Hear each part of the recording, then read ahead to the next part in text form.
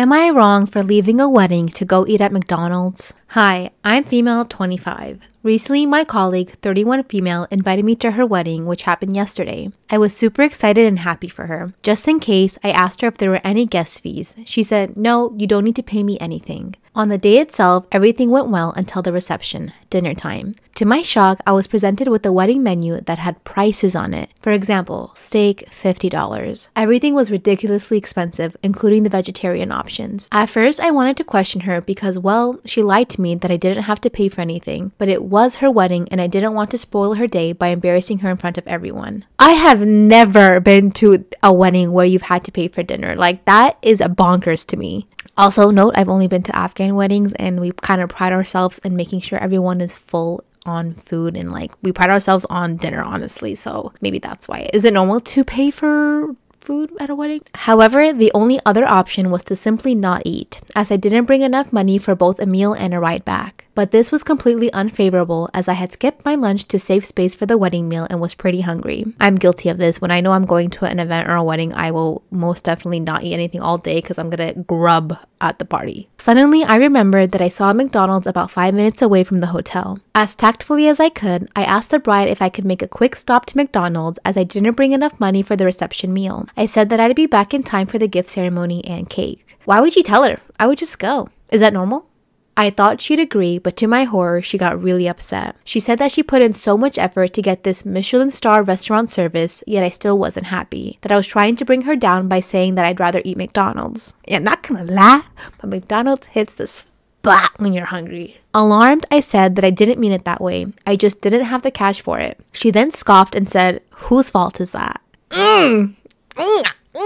Although I was trying to keep my anger, those words really pissed me off. So I told her, "You were the one who lied that I didn't need to pay anything." Getting angry as well, she replied, "What I meant was that there was no attendance fee. You literally assumed that you'd get a free 5-course dinner. Wow, you're cheaper than I thought." With a glare, she asked me to leave her wedding. I did, struck dumb and rather hurt. And on my way home, I grabbed a Big Mac, LOL. Back at home, I told my boyfriend everything and asked if I was an asshole. He thought it was a funny story, but said I was an asshole. If I didn't have the money, I could always pay her back later. In his exact words, he said, "You chose the wrong time to be stingy." My other friends agree as well, saying that it was not tactful of me for doing that at the wedding. And although she lied, I should have just brushed it off instead of dampening her happy spirits. After hearing their opinions, I feel quite guilty and embarrassed. However, that one little part of me still thinks that it's justified because 1, she lied to me, and 2, publicly humiliated me. Please help me out here. Am I the asshole? I don't know why you went up to her and told her that you were leaving. Just leave. Like, I don't know why you felt the need. If someone came up to me at my wedding and said, "Hey, I'm gonna get McDonald's," I would get rubbed the wrong way too. It's like, what, you don't want to get the food that I'm providing? But I would also never expect someone to pay for a meal at my wedding. Am I the asshole for hating a puppy?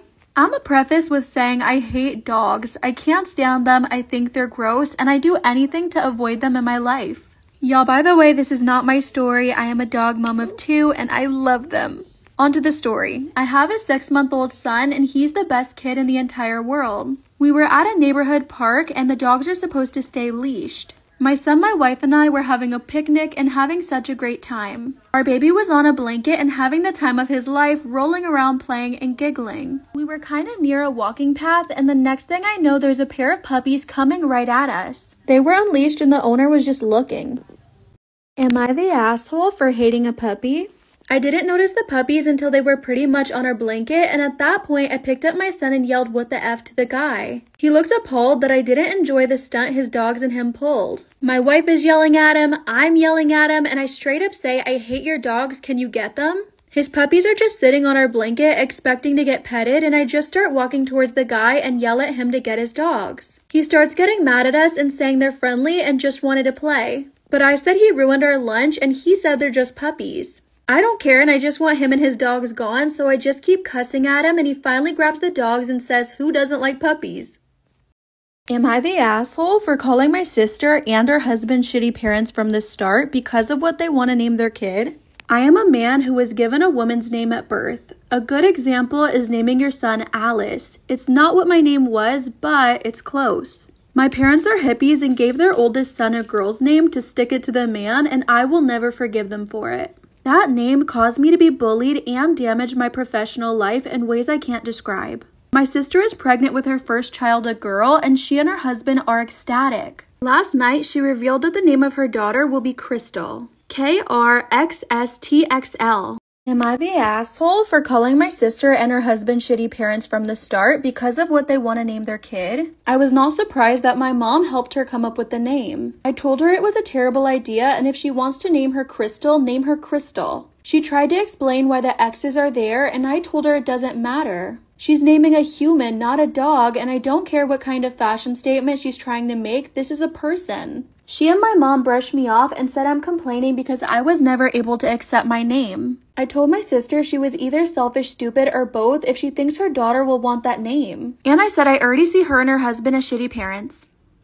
Am I the asshole for ignoring my boyfriend after our vacation because he brought his brother along? I'm male 23, I'm a pharmacy student, and my boyfriend of 4 years, male 32, is a lawyer. Between the stress at school and the stress of his job, we barely see each other or have any intimate time. So we took a vacation where it would be about us regaining that lost intimacy. But day 2 of our vacation in Turks and Caicos, someone's knocking on our door. To my surprise and complete confusion, it's my boyfriend's brother, male 29. I ask what he's doing here, and he says my boyfriend invited him. My boyfriend looks sheepish but says it would be a good time to bond with his brother. Am I the asshole for ignoring my boyfriend after our vacation because he brought his brother along? I was furious but decided I could make it work. We had so many things pre-planned and prepaid, so I figured his brother couldn't come with us. Well, he didn't tag along because my boyfriend decided to go with his brother. Horseback riding was traded for wakeboarding, couple massages were traded for snorkeling, and getting a nice quiet table for 2 turned into getting a quiet table for 3. Intimate time in bed was also traded for a quickie in the shower so he could leave for golf, and I had it. On the next morning to leave, I said not a word to my boyfriend. Do you have the key card? Silence. Do you want me to carry bags? Silence. Am I the asshole for telling my child's daycare teacher that my child doesn't have to finish cleaning up? My 2-year-old daughter has been in a home daycare for a few months now. The teacher, Sasha, is very nice, and I'm normally all for my daughter cleaning her own messes. However, when I arrive, Sasha expects my daughter to finish cleaning up whatever she was playing with, which would be fine, but it delays us getting out the door, heading home, and sometimes we have plans. I started texting Sasha beforehand, asking her to get my daughter ready, and that seemed to work. She'd be in a jacket and reading a book, which was easy to put away versus a huge project. Things were great until today.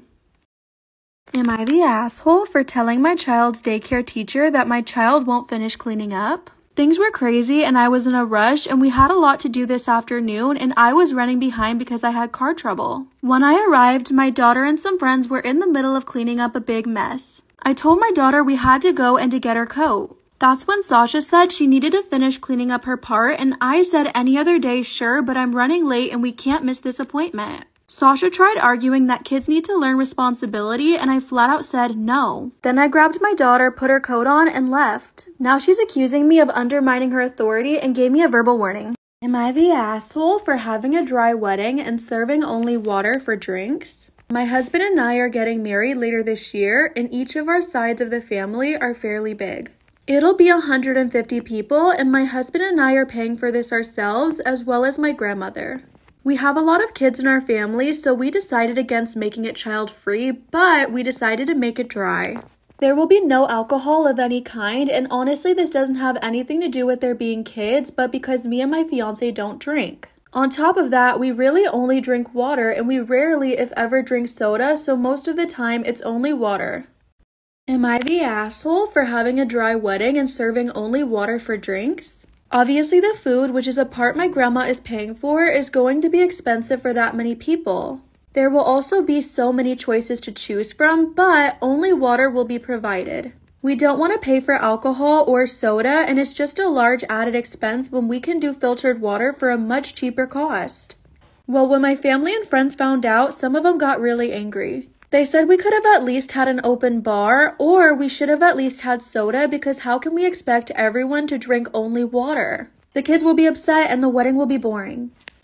Am I in the wrong for calling my sister a coke whore? I, 18 female, live with my parents and my sister, Joanne, 23 female. Joanne has a cocaine habit and she claims it's normal in her job and it's just a lifestyle of chefing, yada yada. My parents seem to be ignoring it since Joanne pays her rent on time and keeps to herself when she's in the house and doesn't cause many problems. I'm a college student on a government grant and I'm in college Monday to Friday up until 5 to 6 p.m. Working isn't really an option for me right now, so I don't go out much and I spend all my money on college supplies. Joanne doesn't seem to understand this and is always asking to borrow money and whatnot. I always say no because I only have 40 euros every week to spend on college stuff and travel to college. I got a Christmas bonus on my grant and I ended up deciding to book tickets for a smallish local gig that's next week. I booked 2, one for me, one for my best friend because her birthday is the same day and she loves that type of music. It was meant to be a surprise for her. I had told Joanne about this on one of our good days because I was genuinely excited to finally do something and live the college student lifestyle for a night. The tickets were digital on an account shared with my parents. Joanne had asked for the login telling them that she wanted to book tickets to something, but she was lying and used it to sell my tickets for drug money. I didn't find out until I had gotten the email to confirm that the tickets were sent to someone else, and I was really confused at first. I checked and they were sent to someone that I know Joanne knows. I went straight to her when she got home and asked what the fuck she did, and she tried lying, but I showed her proof that I went to someone she knows and told her that I wanted my money back then and there. She told me it was gone already. I lost my mind and started yelling at her because it was unfair. My mom was just in from work and I was screaming at my sister who was crying at that point saying that she was sorry and she didn't know it would upset me this much. My mom got involved and told me to keep my voice down and we'll talk about it. And I told her to shut up and stay out of it. I ended up saying something along the lines of, why is it fair that you get to do this to me when I've never even drank alcohol or smoked weed? Why does the coke whore get to be the golden child but not me? My mom stepped in and put a stop to it then and there. My sister had started screaming back at me for what I called her. My mom said that I was out of line and she just made a mistake. I told my mom that her mistake cost me the only night out I'll have been able to have all year, so she should hear what I have to say about it. My mom thinks I was in the wrong for what I said, and my sister won't even look at me, even though it's been 3 days and I tried apologizing. So